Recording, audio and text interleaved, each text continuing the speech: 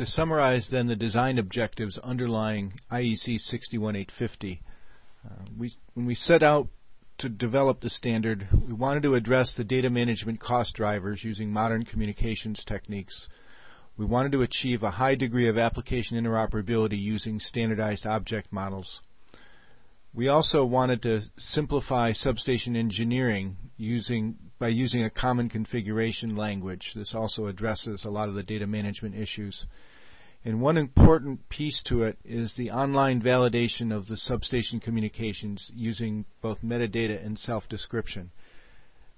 The self-description piece, we weren't looking to do plug and play, but we did want to be able to do online validation of everything. So basically everything that's described in the configuration language is also available through the underlying services.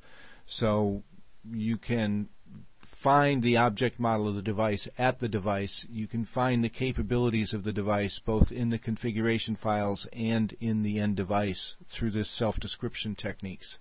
So this is an important piece that we can both configure these devices and then once they're operating, validate that they in fact are talking to the systems that they think they are and that the data is organized in the way that it's supposed to be.